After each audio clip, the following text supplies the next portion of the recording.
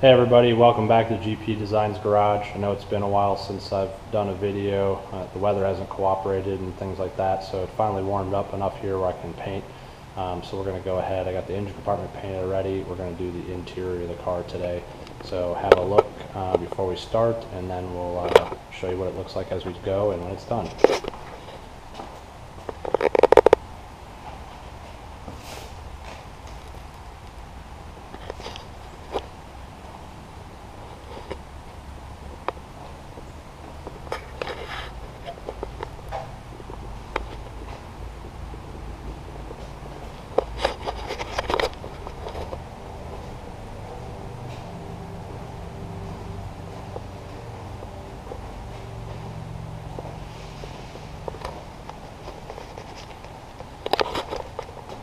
As you can see, the car's all masked off and ready to go, so I'm going to spray the inside, and then once we get to doing the bodywork on the outside, all that will get masked, all the door and window openings.